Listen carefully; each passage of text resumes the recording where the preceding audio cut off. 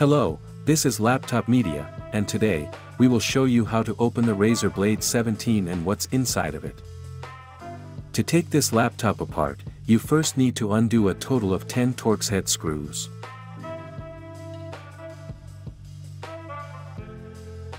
Then, pry the bottom panel with a plastic tool, starting from the front or the sides.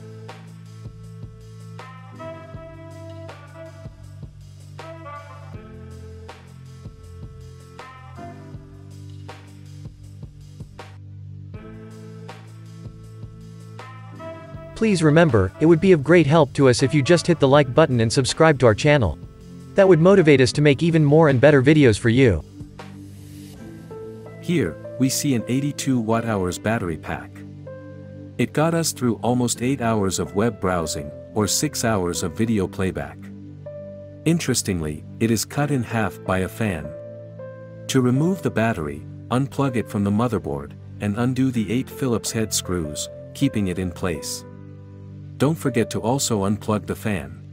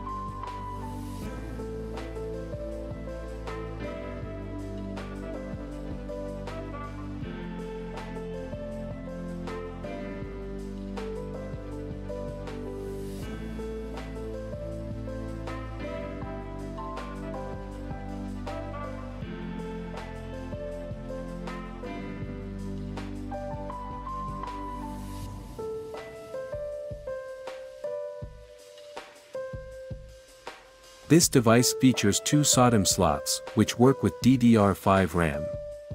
The maximum supported capacity is 64 GB. Storage-wise, you get 2 M.2 PCIe X4 slots, both of which are able to fit Gen 4 SSDs.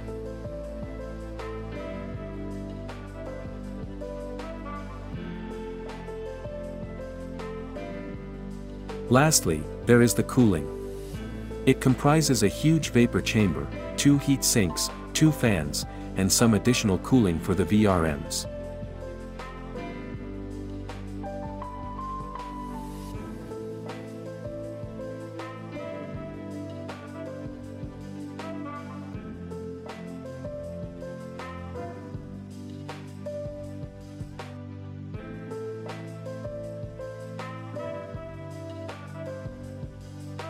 If you'd like to see more disassembly videos of the latest notebooks, we would highly appreciate if you hit the like button and subscribe to the channel.